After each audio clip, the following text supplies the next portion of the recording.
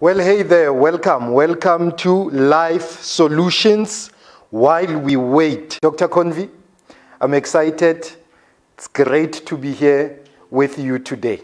Thank you so much. It's an honor to be with you, and also greetings to the viewers and those who will listen through their audio gadgets. Yebo. Yeah. Thank you. We have titled today's show Life Warnings. Yeah. Tell me about the title. Yeah, you see, in this life, we need each other.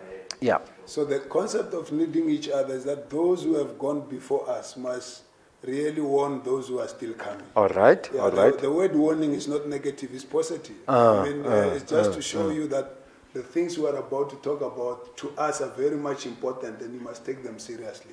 So that is why we call it life warning. Life warning. Yeah. Okay. I'm looking forward to it.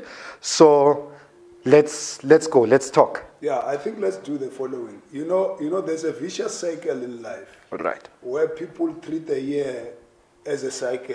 It presents the same things at the beginning, and it presents the same problems at the end, or the same excitement at the end, and usher you to the new year with problems. Okay. Every year you find that you are 52 years old, you are still suffering the problems you suffered when you were 18. Yeah. Because you are living in this kind of cycle of ending a year excited, starting a year disappointed, ending the year excited, starting the year disappointed. And with this show today, we are saying we are bringing a remedy that seeks to end that kind of cycle of pain.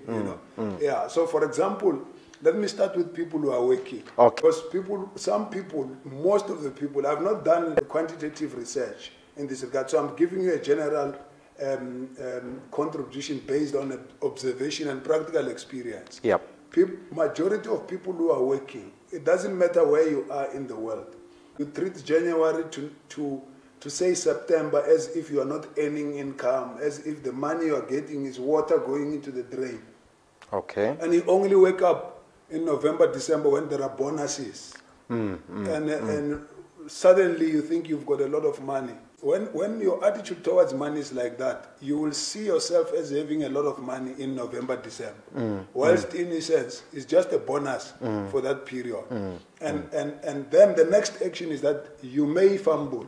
You start to spend money on things that are useless. All right. Let me give you one thing that is useless. Anything that you are using in a day in a manner that is uncontrollably wasting time, in my view, that thing is useless. Okay. For example, when I'm thirsty, I drink water, 1 glass or 2 glasses, and I'm quenched. Yeah. That is very important to me. But if I were to drink water from the morning until the evening and I'm not getting quenched, it's either my body has a problem or water has a problem. I was not going to continue with that. So I will not spend money on such kind of a thing. That is keeping me on it from the morning until sunset, or throughout the night, to a point that I forget my wife, my children, and my home, and the direction to where my home is. I will not spend money in that. And usually when people have got a bonus, they spend money on things such as those. You get my point? Secondly, when you have a bonus in December, you must not start to do things that you were not doing January to September. Suddenly, you feel that you can book women into lodges. You know, nowadays there are lodges in townships and in rural areas, which are just meant for 1 hour stand. You know, I've seen this. I was traveling. You find a man coming quickly with a woman, and they are hiding behind their steering wheel. They hide in that lodge. 1 hour stand. They come out exhausted. And this woman does not belong to this man does not belong to this woman. These are things that some people are going to do this December, November, December. And I want to say we are asking God to release a surveillance spirit. If you are going to do that kind of a thing, be caught in your act, because you are destroying families and you are destroying the fiber of society. We are telling you, whether you take it or leave it, you are destroying the fiber of society. You are causing certain families not to have pleasure this Christmas. Because of your lustful behavior. Some kids will not have groceries and other things because your lust is saying money must be used to buy rooms in lodges for 1 hour, where you sleep there with other men's women or other women's men. You get my point? That must not happen this December. That must not happen this November. When you get money, that money, you must treat it like lobola money. You must put it in your house before your wife and your children, and you count together and be excited, and then use it meaningfully together. Let us restore the Africanness or the kingdomness, you know, the attitude of being responsible people in our families. So that is the second example of a thing I want to warn people about. That don't do this kind of foolish activities. They are destroying the joy of children. They are destroying the joy of mothers. They are destroying the joy of young adults. This thing of gender-based violence and also the 16 days of activism must include this thing. That don't use money wrongly. Don't use money for things that are not adding value to your life. Because December and November are not different from January to September. They are months in a year. You will still have life in January 2021. And we don't want to receive stress back at workplaces. We don't want to receive sick people back to workplaces in January. We want to come back happy, fulfilled, restored, and well relaxed. The third issue I want to raise as a warning to majority of people is that when money comes, please make sure that you pay off your debts. Don't allow unnecessary debts to cross over to the new season while you can be able to pay off the debts. Don't find yourself now buying a car before you even clear other basic debts. You know, because you are bringing a huge debt in your life because of a vehicle. Don't you know that there's public transport? I mean, don't be ashamed to use public transport until you have enough money to buy your own vehicle. There's nothing wrong. Don't be ashamed. Whoever laughs at you when you do such kind of thing, you must know that that is the best foolish person you can ever meet in life. You are doing the right thing by just waiting for the right time to have enough capital or cash flow to buy a vehicle. A vehicle is not urgent. There are taxis in our country. Cape Town to Limpopo, you know, Pumalanga to Northern Cape, there are taxis, there are trains, you know, there are other forms of public transport. We are helping you. I mean, people have found themselves having sugar diabetes out of shock, socio-economic shock. You know, heart attacks out of socio-economic shock. You know, perpetual headaches, perpetual pains out of socio-economic shocks. I'm sitting here bringing remedies that are free of charge. Please go and use them and become better. We cannot tolerate a situation where every year in your family and in your household there's a vicious circle. You're starting a year depressed, ending a year excited, starting a year depressed, ending a year excited. I mean, this must come to an end. Your year must be incrementally going up from glory to glory. That's what you are born to celebrate. Powerful. Dr. Convi, you mentioned three things, areas that you want to warn us in. You are saying, number one, when we get money, extra money, maybe because of bonus, one, we tend to consume things that do not help us or our health. Things that will cause us to, you made an example, Ngamans, good, you will drink water and be quenched, but because we have money that we didn't budget for, plan for, we end up drinking things that will never satisfy us, that will never quench us in any way. Number two, you spoke about the relationships. When we get this money, we tend to invest in unnecessary relationships, if I may call it that. Relationships that break the social fiber and had other core and important relationships as well. Okay? So that is powerful, Dr. Convi. What other warning do you have for us? So we are also saying, people who are now, because you see, I love family, you know.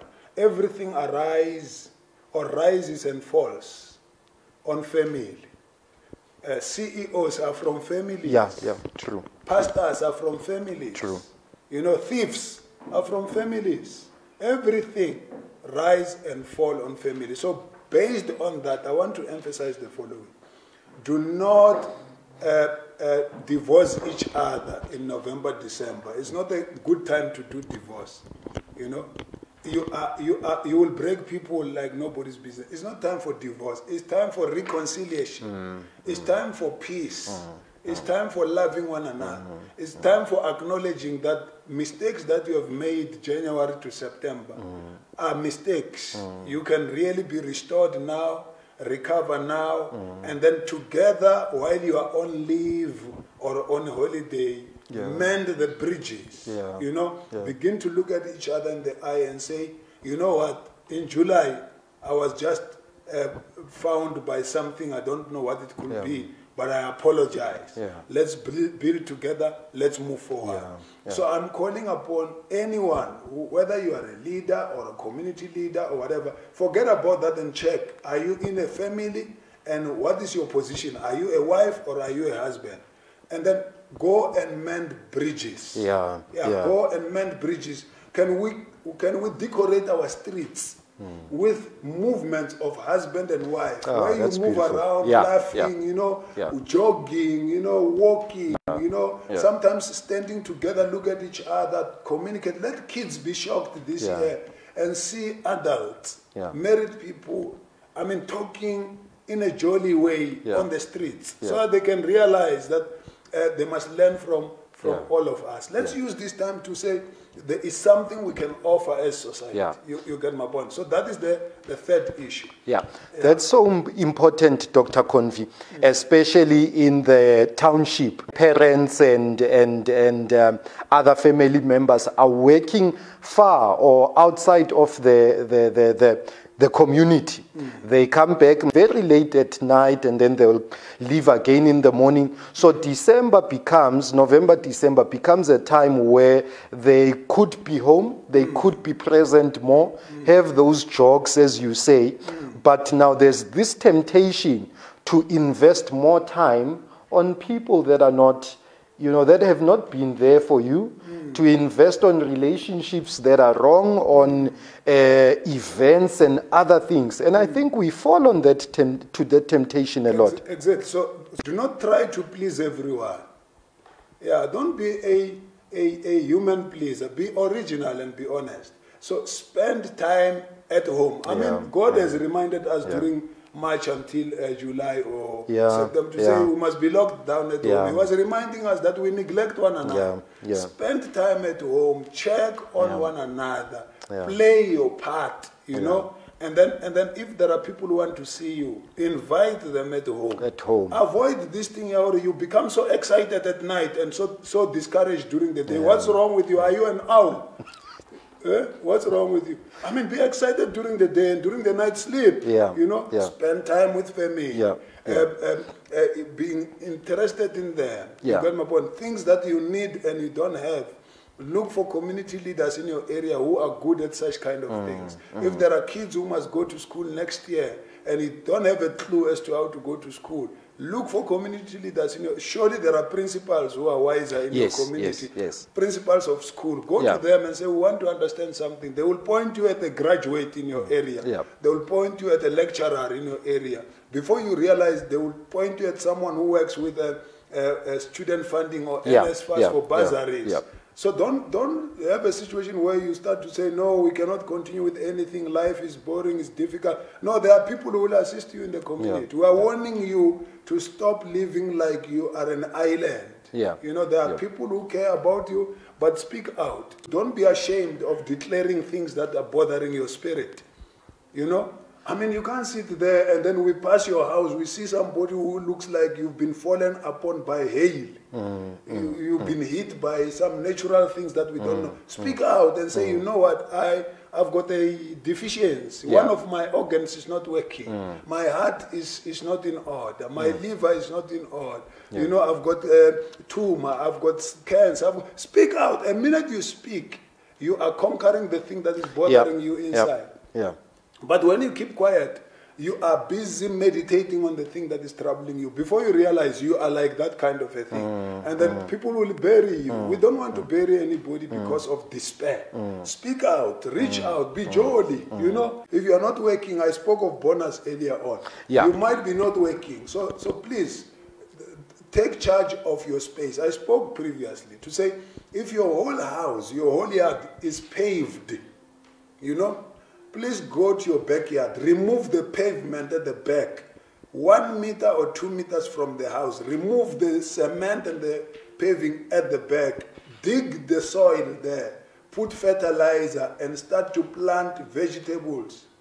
You know, keep yourself busy in that field. Plant vegetables. You know what will happen? You will never run out of relish. You will always have some vegetables to eat with your pap. Yeah. You know? Yeah. Yeah. Don't be frustrated and enroll and become a student of frustration and see things are not happening. If you are useless, you will have been dead. Yeah. Yeah. God is not in a business of keeping people alive while they are useless. Yeah. The fact that you are alive today, it means you are useful. Yeah. Stop thinking that I'm useless, I'm useless. You will commit suicide if you're like that. So please, God kept you alive today, and to God be the glory, because you are very important. Let me tell you, you are extremely important. You are very special. Yeah. Maybe you are looking at me and say, they told me I'm pretty or ugly. You must look at them. They don't know how to differentiate between the image after the likeness of God and things that are done by artists. You are very special, man. Yeah, wake up, stand up, and then start to do things. The value of a person is what you can offer. The fact that you are a human being and you can speak or you can do sign language, it means you can offer something to others. So don't underestimate the fact that you can offer something. Offer it. Whether you are employed by a boss somewhere or you're not employed by a boss somewhere, you are working for God Almighty. None of us is unemployed. If you're not working for a boss somewhere, you are working for God Almighty. That is why you are alive today. So what must you do? Learn to love yourself and learn to love other people. Reach out to as many people as possible until they say to you, "Warbora," then it's better. But don't conclude about everybody. Move out, talk to people. If you see kids that are frustrated, talk to them. If you see children wandering around, don't hesitate, because there are hawkers of children now who want to steal kids and use them as child labor and for prostitution and for human trafficking. Take care of the children in your community. When you see a child wandering around, be interested.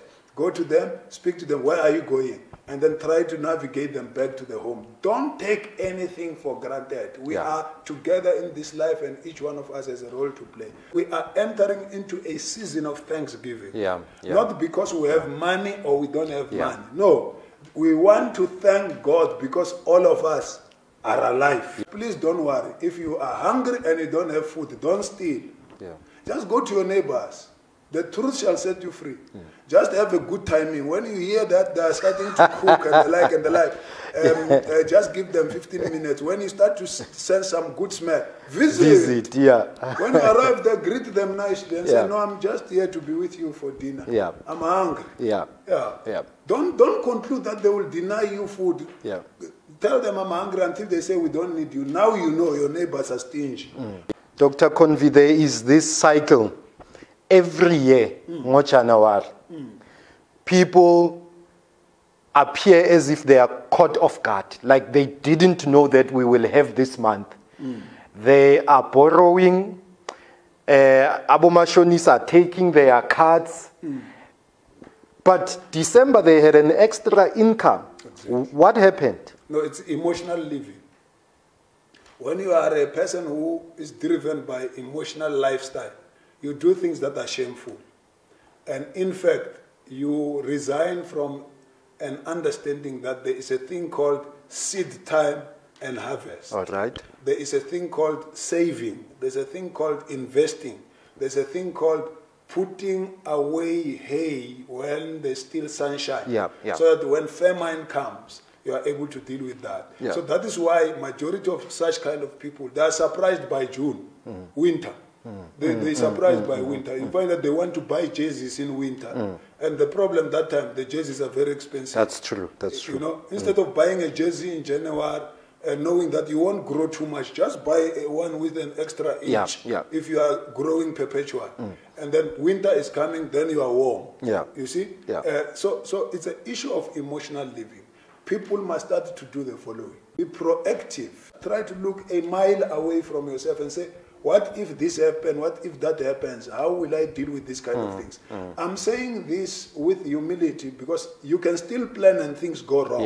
But let things go wrong while you have planned. Do not be this person who don't plan in any way and wrong find you being wrong ready. I mean, that is not acceptable. So for us to destroy this thing of vicious cycle of on and off, joy and pain every year. I mean, let us change our ways of doing things. You know, in our townships, there is this mentality of brasoli, brajakes. People don't want to grow and become papa so, uncle so and so, bra, bra, bra, bra, bra, bra, bra, and the like and the like. That mentality is out of order because you are ashamed of showing off that you are a grown up. In general. And that is why you find that even when you succeed, you don't want to show off success and be a blessing to other people because you feel like they will see you are growing up. You are delaying us, you know. Let us break this kind of a cycle. If you are a grown up, behave as a grown up person in the township, in the rural area, and serve as a good model for other people. I'm telling you, we will look back and start to realize that we are not visitors in our country. We belong here, and we can become better, and we can be a model for other people. There's something that has befallen young people, girls and boys. You will see it with the way in which they behave themselves. They are sexually active. When I say sexually active, I'm not talking about being at the age where they start to have puberty and want to have feelings and be attracted to boys or girls or whatever. I'm talking about sexual active. They are thinking of sex and wanting to have sex left and right. You can see it. You can go to schools now and observe some of the girls and the boys. They are just there. They are sexually active. I believe I'm speaking to adults here. Don't behave as if you are ignorant of what I'm talking about. Kids in your community are hyperactive. They are looking for sex. And in this case, some of them are fed by adults who really are full of lust, who have got resources. And then when they see a vulnerable young girl who is sexually active, who's so much hungry for sex, you can see it on their eyes, you can see it on their way of moving and dressing and whatever. Whether you like it or not, I know that there are people who call themselves activists and gender activists, but they're fumbling because they are not addressing a moral fiber that create dignified young men and young girls. They are afraid to speak as I speak because perhaps they are also busy with this kind of situations. I'm telling you now that if you see such kind of girls and boys, please take your position as a citizen of the kingdom of God and reach out to them and engage with them with respect. You will win one and you may lose others, but one is more important because you are changing society. This is very important for me. And I want to give you a benefit that I had when I was growing up.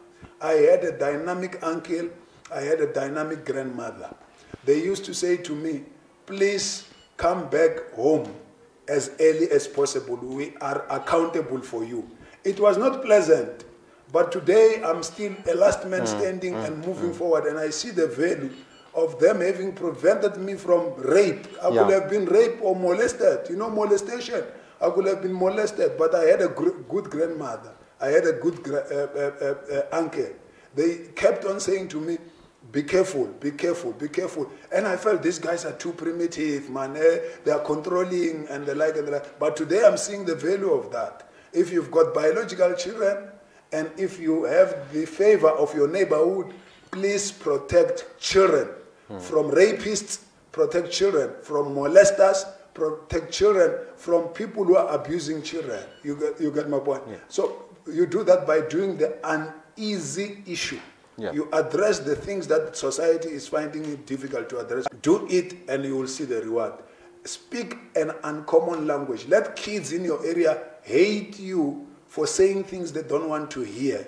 One day they will come back and kiss you for having said those things at a time when they were not willing to listen to that. And they will take that bait and that time and give it to other people. You will have done your part, but do not settle for wrong things because you are afraid that people will say whether you are outdated or you are violating human rights. This human rights nonsense is not all of it that is coming from our nation. It's coming from foreign spaces to vandalize our values and our principles, you know. So sometimes you must take what works, reject what is not working, protect one another. I've noticed that men, or most of the men, or some of the men, when they are not working, earning, and also being in charge or in control of their spaces and environment, the whole ESCOM of the body falls apart.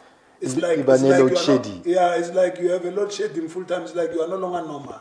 I want to assure you, my brother, it's not your fault unless if you are just lazy. It's not your fault unless if when you get opportunities, you squander them. It's not your fault unless if you don't want to be disciplined and really go for the hard way of establishing things. It's not your fault unless if you are too sensitive, you don't receive advice and take it seriously. So it's not your fault unless if you are looking at your wife and you just keep on saying, no, she can't do me anything, she can't tell me anything. It's not your fault unless if you're really neglecting any other advice that comes from the people around you. You get my point? It's not your fault unless if you are with a very bad company. Bad company corrupts a good character. You can't just be this man who is always being tossed around by friends. When they say, let's go and drink, even when you are not thirsty, you go in. Hey, let's go and chill. Even when you are not necessarily hot, you go with them. You know, sometimes you must be able to say, guys, I've got a life. I'm reflecting. I'm planning. Go alone. I will see you some other time. There must be some of the times where you are the one who's leading your team.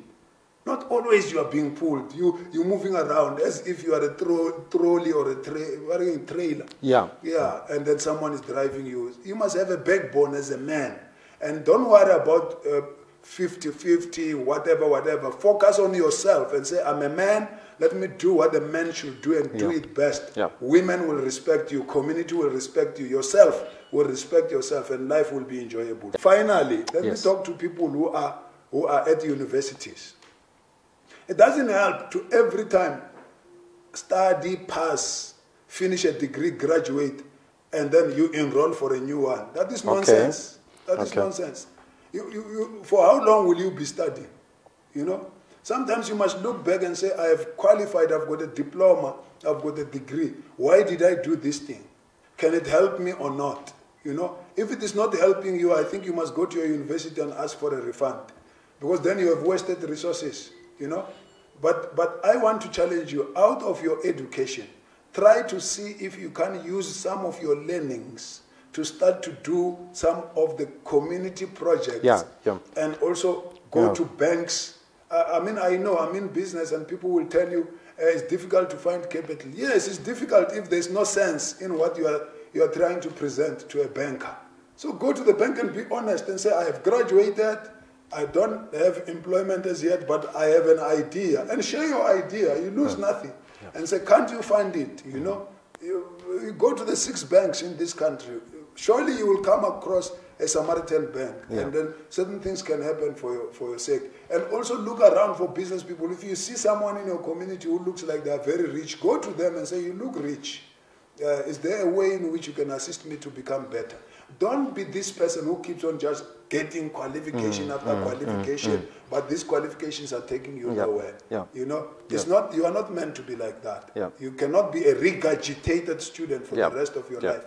Use what you have acquired to become better. If all has failed, volunteer now for January at your local school. And do something to add value on the learners. Someone will spot you. And then before you realize, you will be paid back even for the time that you were just doing it for the sake of doing it. May God bless you. Amen. So thank you for that, Apostle. All in all, we've been warned. Let us learn from the warnings that we have received, and we can break the cycle. We can start better, finish strong, start better the new year. And, you know, you will see the difference. The year you have this year doesn't have to be the same next year. Siyabonga kakhulu for all those warnings. We appreciate them. Give your number again, Apostle, if anyone wants to connect. Give that number. Yeah, it's 082-560-3900. You can connect with me on WhatsApp. You can call me directly. Let's enjoy life. I mean, you owe nobody nothing but to enjoy life. If you have made mistakes, you are a living person. Living people make mistakes. If you have done something very wrong, you are a living person. Living people make mistakes. Don't be shy that you have done something, now you can't come out. I mean, nobody has created you. You are created by the Lord God Almighty as you are. Just come out. If people call you names, celebrate. They are not your names. They are just struggling to know your correct name. Don't worry about slow learners. You know, focus on who you are and give the best of who you are. I'm available as much as time can allow, and then you come. We coach you, you become the best. When I move around community, I want to move around and meet people who are happy and who are available to be made better. I am the way I am because others are also contributing in my life. They are interested in making me better. So you too can become better. Stop cursing yourself and condemning yourself and looking down at yourself, and you will see how important you are. Remember, this December must be the last December where you are excited because of money. January must be the last January where you are entering with depression. This cycle must come to an end. It's a generational curse. We are here to break it in the name of Jesus Christ of Nazareth. Come to life and enjoy life and life in abundance. Amen. Thank you very much. It has been real. This was the realest talk I've had this year.